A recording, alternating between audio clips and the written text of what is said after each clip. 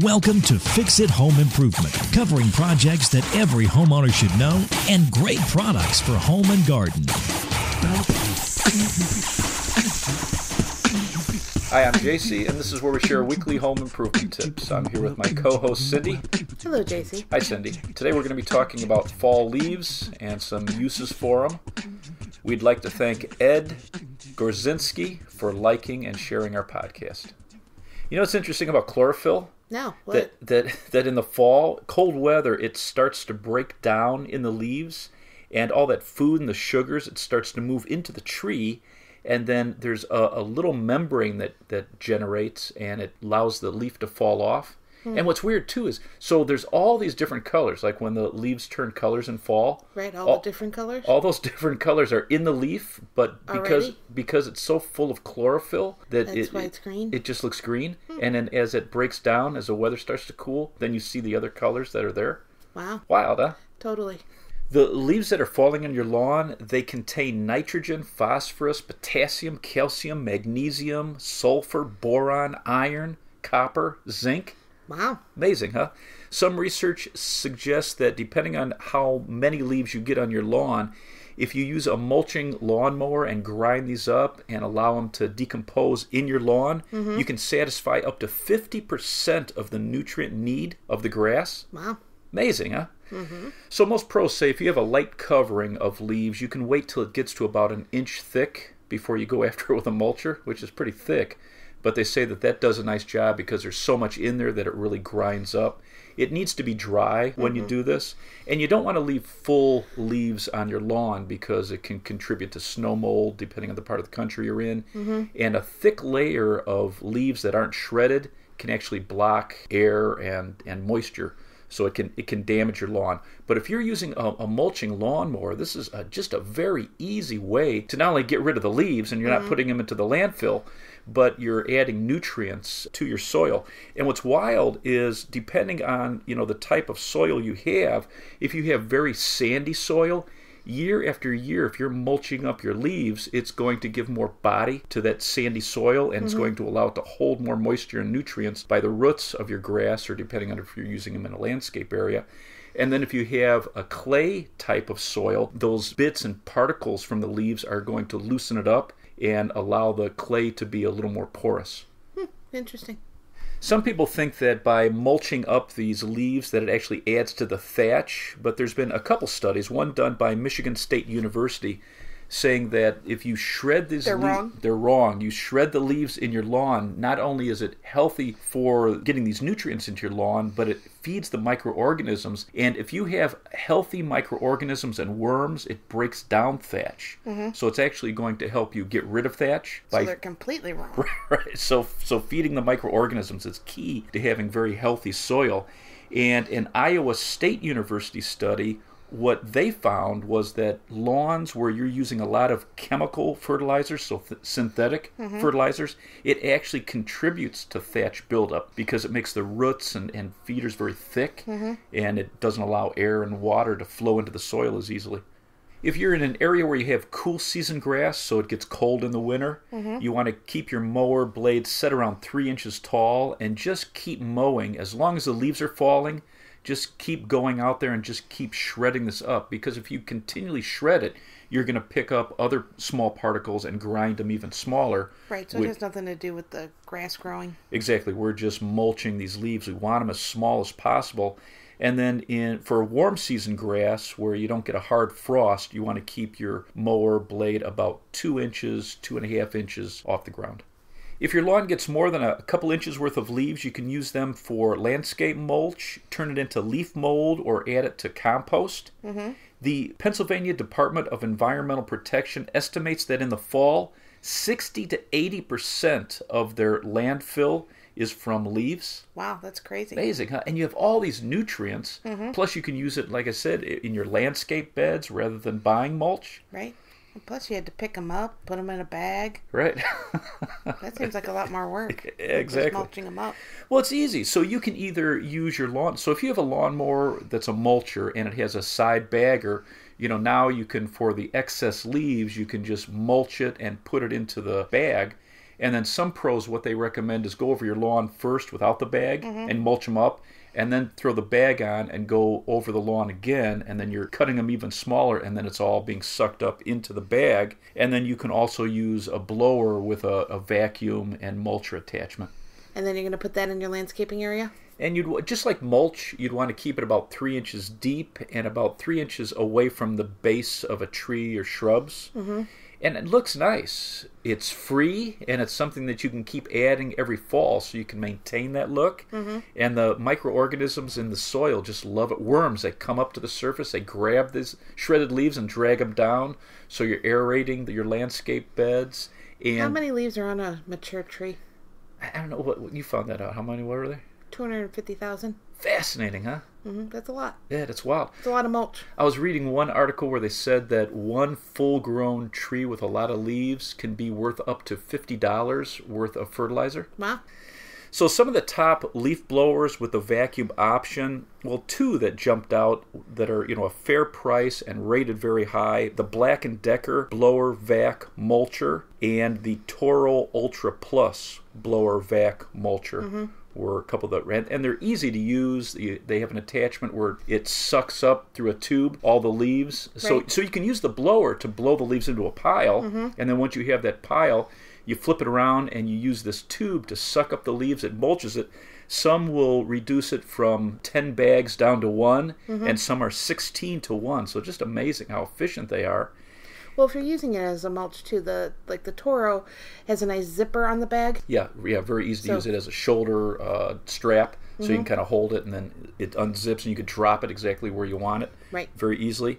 I forgot to tell you, the RoboHandle video we did. Right. So I took 2 leaf rakes and I cut them down and I used those RoboHandles on them. And so I went to my next door neighbor and So it's like an attachment for your arm. Yeah, it's cool. It does a really nice job. You can really pick up leaves fast with this by using 2 rakes. And so I had my neighbor use it. And so what the inventor did was he took a section of that video and he put it onto a TV commercial. So I saw my neighbor on a TV commercial with a little piece of that video that we did. Wow. Funny, huh? So I gotta let her know. She's on TV now.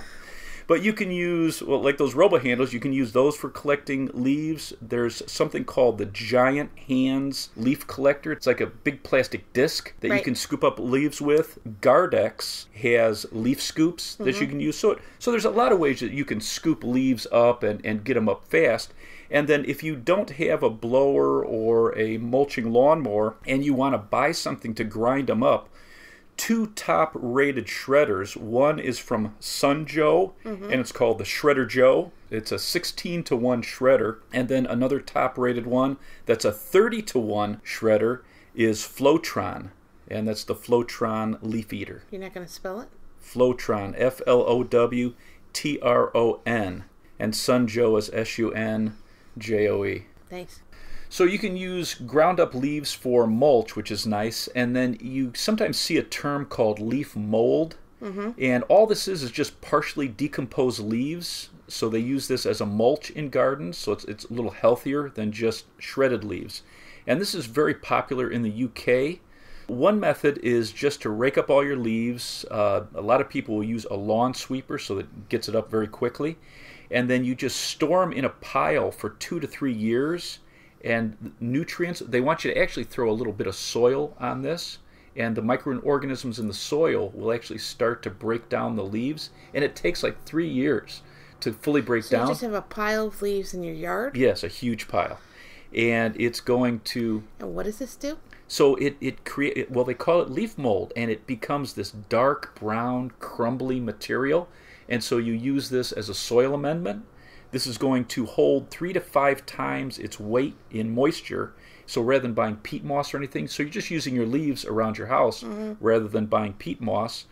It's 2 going to 3 years. Well, I mean, in 3 years you have something. It regulates the temperature of the soil. It adds organic matter to gardens, and then it's great food for the microorganisms and worms. If you want to create leaf mold for next year, then all you do is shred the leaves. You pile them up, you get them wet with your hose. You don't want to saturate them, you want them damp, and then throw a little bit of a soil on there, and it'll actually break down in a year if you shred them. So are you putting these in a container or anything? You can put them into like a wire bin. You can put them into, some guys say they dig a trench and they fill it with leaves. And then after a couple of years, they have this dark brown leaf mold that they use as like a fertilizer.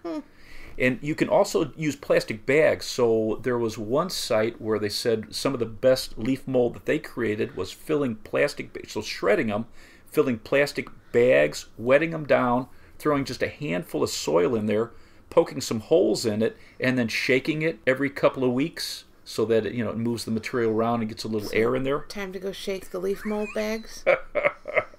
And they say it's going to improve the soil, the health of your garden. So flower gardens, vegetable gardens, you have something that you're putting your leaves to work. So the most nutritious thing you can do with your leaves is to create a compost, and they've been composting for thousands of years. Did they do this in ancient Rome? Yes, in fact, Marcius Porcius Cato, who lived from 234 to 149 BC, he was a Roman senator and historian. He wrote about creating compost for gardens, so using leaves and worms to create this compost. And in fact, compost was so valuable for creating good crops that Cleopatra in 50 BC made it a crime to remove earthworms from Egypt. Wild, huh? She actually would put people to death who took large quantities of earthworms out of Egypt. Well, who wouldn't? And then around the same time in China, we talked about Fang Sheng Qi Shu. Yes, everybody knows. He wrote about enriching the soil with cooked bones, manure, silkworm waste, and leaves to create a compost. I really feel like you've been neglecting ancient Egypt lately. And then in the U.S., George Washington, Thomas Jefferson, and George Washington Carver were all big composters. Is that a compliment? Yes, our forefathers were environmentally forward-thinking. What names were they again? George Washington, Thomas Jefferson, and George Washington Carver. Which those aren't all founding fathers. That's how I see them. They're just three dudes. So compost is the next step up in healthy material for your garden and lawn. It's a blend of leaves, grass clippings, food scraps, moisture, and microorganisms. And, bugs. There's a lot of bugs in healthy compost. Is this why you like it? Yes, and adding compost every year to either your landscape area, your vegetable, your flower gardens, and your lawn is going to create very healthy soil, and it's going to produce much healthier plants because the microorganisms are breaking down any fertilizers in the soil. So to create compost, you need brown and green organic material. I've read a lot of different experts, and they really vary with their ratios. So some are saying that 25-1 is the ratio. Some will say 50-50. But the most common expert and the most common recommendation is 3 parts brown organic material. So leaves? So brown leaves, and then 1 part green. Grass clippings? Right. But you can see, all these experts, you can see that you can screw up or you can vary. You don't have to be very precise to get a really great soil amendment. Why don't you better describe what's in compost? So you have your Because you failed before. You have your brown ingredients, which are leaves, corn cobs, newspaper, sawdust, and usually black and white newspaper. Nothing shiny, nothing with glossy. So not magazines? No. Straw, branches, twigs. So it's high in carbon. And then your green organic material is high in nitrogen. This kind of gets everything going. Coffee grounds, they say, are excellent. Eggshells, grass clippings, feathers, hair, all your vegetable and food scraps from the table, which keeps that out of the landfill, flowers. And then you want to sprinkle a little bit of soil onto your pile because that's going to add the microorganisms to get the whole process going. So what do you mean sprinkle? So grab a few handfuls, or you can just take a shovel and shovel some on there. I see. So like if you were cooking, it'd be like a pinch full of soil? Yes, exactly. And then the pile needs some moisture. You don't want to soak it, so you want to get it damp, and it needs oxygen. So, the key to not killing the bacteria as it starts this process is poking it once in a while or turning it, mixing it once in a while. And so you're putting these in bags too? You can, yeah, absolutely. Shake the leaf mold bag and then shake the compost bag? Exactly. A couple of things you don't want to use are black walnut leaves. It contains a natural herbicide. Isn't that wild? So like if you're planting in your garden and you're using this, it won't allow the garden seeds to germinate. Whoops. You want to avoid eucalyptus. You don't want to put meat, bones, or fish in there. A lot of people recommend that, but I've heard, a lot of these articles I read say that it's amazing how raccoons and other pests will just tear up your compost if you put, meat and stuff in it. You don't want to put oil or grease in. And then anything that's diseased, any plants that are diseased, or anything that you're spraying with chemicals, you don't want to use in your compost pile. So when you're making your compost, you can really kind of create it anywhere. They have special composting bins that you can buy, so it kind of keeps it neat and organized. You can just use a big wire cage, or just put it in a pile, like next to your garden, or like you said with the bag. You can do the same thing. The easiest way next to your garden is laying out twigs and branches on the bottom, and that's going to allow air to kind of come underneath it. You're going to pile up your brown material next, which is usually your shredded leaves. You're going to make that 6 to 8 inches tall, and then you're going to throw your green material on top of that, throw some soil on it. Just a sprinkle with soil. And some pros recommend throwing a little manure or organic fertilizer on it to activate the decomposition. And then you want to spray it down so it's moist. You don't want to have it soaked, but it definitely needs to stay a little moist every week. You want to move it around or mix it once a week in the summer. Once it's winter, you only have to mix it about once a month. And then as this settles, you can put another grouping like this on top of it and keep building this pile. And you're just going to get this dark, crumbly material that you can use on your lawns and your gardens. And it's just an amazing fertilizer, very healthy. So is this something that you're keeping covered, though?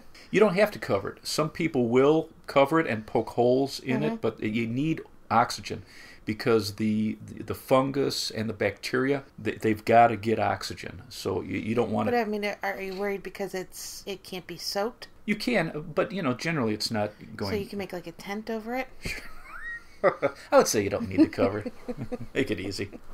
For your lawn, you can add about a ½ an inch worth once a year and rake it in lightly to your lawn, and it's very healthy.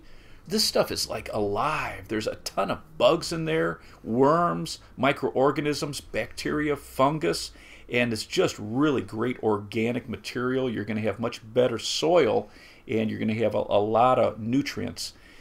How often are you adding this to your garden? So you can use it once a season, like in the beginning of the season. You can add it as you need it. And then, like leaf mold, it's going to hold moisture. It's going to regulate soil temperature. It discourages weeds. And recent research says that the worms in this may actually eliminate pathogens in the soil. Plus, you're getting all the waste from the worms. Very, very good fertilizer. So what does all that mean? It's good stuff. What about burning leaves? So more and more communities are restricting it because of the danger of fire. Well, they burn really slow. Right, and because of that, they create so much smoke. The EPA did a study, and 2 or 3 families burning leaves in one area can create as much pollution as a factory. Wow. Which is pretty amazing. A couple animal studies suggest that the chemicals in burning leaves can cause cancer. And then anybody with breathing problems, there's just so many particles in that smoke because the heat pulls up these tiny particles which can get lodged in your lung. They say it works almost like sandpaper in your lungs. So you have all these nutrients. So put them in your lawn. Yeah. Do you have anything else to add? I think I said it all. So either mulch it, create a leaf mold, or compost. All of it is very healthy, easy. It's free, and a lot less work than bagging it and sending it off to the landfill. Absolutely. Or burning it, because you don't want to add to air pollution. Well said, JC. Well, thanks for adding. Let's wrap this up. You can check out our book, Home Improvement Solutions, What Every Homeowner Should Know, on Amazon. And we're in the process of writing book 2 now. If you enjoyed book 1, please leave us a 5-star rating and review. You can subscribe to our podcast on iTunes or Stitcher. If you enjoyed it, please leave us a review. You can check out our home improvement videos on our YouTube channel, Fix It Home Improvement. And you can subscribe to that as well. If you'd like to email us, you can email us at fixitpodcast@gmail.com. You can contact Cindy on Twitter @FixitCohost. Thank you for listening. Talk to you next week.